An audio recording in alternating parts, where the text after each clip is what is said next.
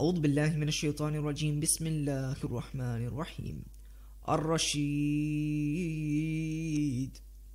Allah subhanahu wa ta'ala, within the 98th name within the Asma'ul Husna, Allah subhanahu wa ta'ala is being described as Ar-Rashid, meaning the one who guides to the right path, the one who guides, the guide to the right path, the guide to path of rectitude, the righteous teacher.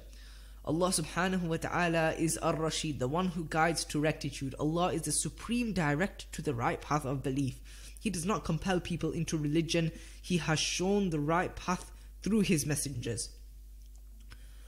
It has been said that the recitation of this name, Ar-Rashid, the guide to the right path, the one who recites this name 1,000 times between Maghrib and Isha, namaz, inshallah azza wa jal, they will be safe from troubles. Allah subhanahu wa ta'ala says in Surah Al-A'la that we shall teach thee and thou wilt not forget aught of what thou art taught. So save what God may will thee to forget, for verily He alone knows all that is open to man's perception, as well as all that is hidden from it.